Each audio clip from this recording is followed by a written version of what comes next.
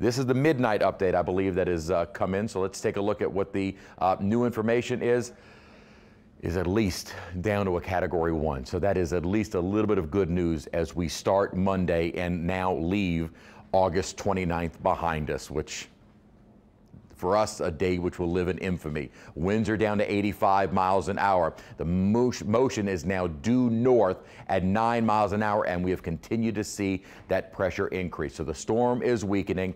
We're not finding that wind field nearly as large as it was, still very strong. And again, for a time, we had a Category 2 hurricane moving into basically Hammond. It's absolutely incredible, and it's just amazing that this storm has been so slow to weaken, despite the fact that it made landfall over 12 hours ago. That is unbelievable that we are still dealing with a Category 1 hurricane. Thankfully, it has weakened some, but we are still dealing with a Category 1 hurricane even this far after the landfall earlier today.